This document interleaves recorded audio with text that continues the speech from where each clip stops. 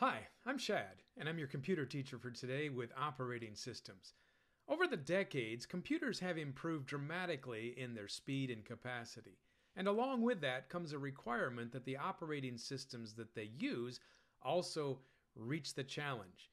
And so in this video, I'm going to talk to you about all of the jobs that your operating system has to do to make your computer run safely and effectively. So where have you seen an operating system before? Well, if you have a computer, you likely have Microsoft Windows installed on it. That's an operating system. Or if you have a Macintosh, it looks a little different, but it is also an operating system that does very similar things. More technical people prefer to use things like Linux, which is an absolutely free operating system, but more complex to use. Let's talk about all of the hats that your operating system has to wear and to do it right all of the time. The first thing that your operating system does is a concept called enforced sharing. So nobody likes to share, but the programs that your computer uses all share some common resources. So what kind of resources? Well, there's memory, and there's a CPU, and there's disk space, among other things.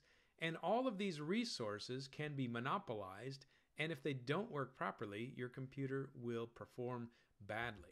So when you look in your task manager, you're going to see some of these resources and the statistics about them.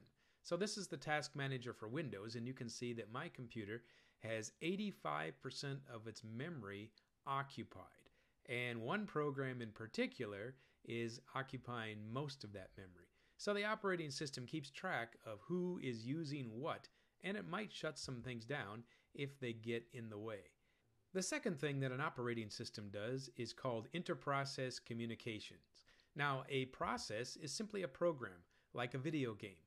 And if you were to have two programs that were talking to each other on a network or on the same computer, that is an inter-process communication. So we're used to playing live board games, for example. In code, this is what it looks like. They're called pipes and sockets.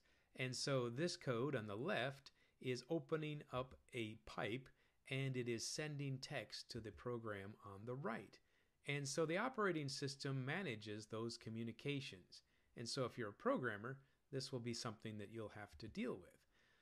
Now, if you have the right tools, you can also open up things like a sniffer and see the communications going between different processes.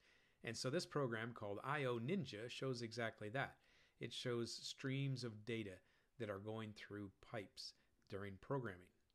Another way that programs are using communications is sometimes through what's called shared memory.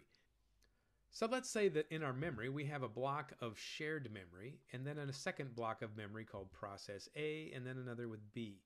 So if we wanted to communicate with each other, process B could write some data, such as a string or some integers, into the shared area, and then process A could read from there, and vice versa. And so shared memory is monitored and managed by the operating system. A third job that the operating system has to do is have an interface to the hardware.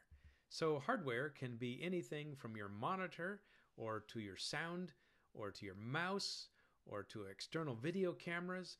Those are things that your operating system can manage. And we're used to seeing that in areas like the device manager, or in our preferences or control panel, where you can change the options, the size, and the speed of pieces of hardware. So as you manage the display properties, for example, you should be aware that you're running a program called a device driver. If you were to look in this example, you would see that there's a special camera. And if we were to right-click on it and choose the Properties menu, we would be able to configure different options for that camera. Maybe it's brightness, or maybe the resolution. To make that work, you have to have extra software that the operating system manages. It's called a driver. And so in the old days, you either got a disk or you downloaded it from the internet and had to install it. Now, drivers present a big concern for security for an operating system. You want to make sure that they're both up to date and that they've been certified. And so you can see from this program that it is noticing that every single driver that is running on this computer has been certified by Microsoft.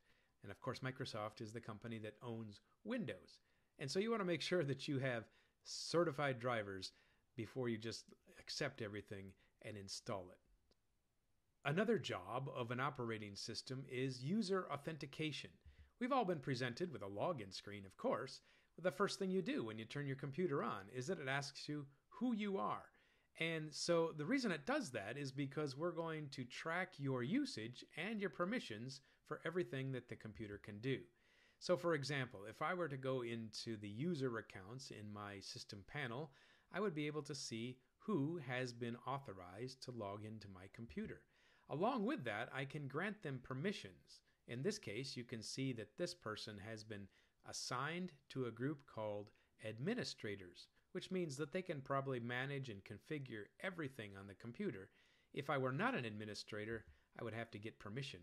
Now you can see here that in computer management, sometimes there are a lot of users on a system, like a computer network server, and we have different groups that are allowed to manage and access different things. And so this is the job of a system administrator, is to make sure that all the permissions are correct. The fifth job for an operating system is to protect the memory. Memory protection. What does that mean? Well, first of all, memory is the RAM that you install on your computer. It's these chips that store memory while the computer's turned on and then are erased from their contents when the power is turned off. So it's not long-term storage here. This is the short-term storage where your active programs reside. So if we were to look at a program as it's loaded into RAM from the hard disk, you would see that there is a section called the process control block. Then there would be a section of memory called the executable instructions, or some people would call that the program itself. And then your program has data. So if you're keeping track of a list of people or the status of a game, that is the data. And then as your program grows in size, you might add new features as it runs. That's called the stack. It's the dynamic data. And then we come to an ending point where other people's memory is now going to be active. So the operating system's job is to keep your program in bounds, like inside of a small sandbox. So it would give you a lower bound for where its memory address cannot go any lower. And then they would have a point called the stack begin, where the dynamically created memory is assigned, and the operating system would feed you that as long as it has capacity. Once it gets to a certain point, though, it's no longer going to allow your program to get any larger. And of course, that's configurable. We want to keep your program away from other people's. Inside of a computer program are branch instructions. These are the loops and the if statements and the conditions. And so we want to make sure that any branch instructions tell the computer, the CPU, to execute the next valid instruction. We wouldn't want to jump outside of our own sandbox. You can also tell a program to only reference the data that belongs to it, or to something that is in the dynamically created stack. But if you were to see an instruction in your program that is a reference that goes out of bounds, then you have a big problem.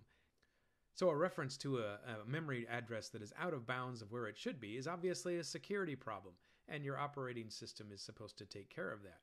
Similar to memory, we have a file system. So a file system is what you find when you save items to the hard drive. And so this is the long-term storage when your computer is turned off. So these are the files, these are the programs that you install.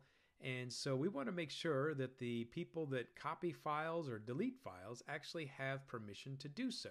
And so that is part of the operating system's job, is to keep track of where things are stored and who owns them.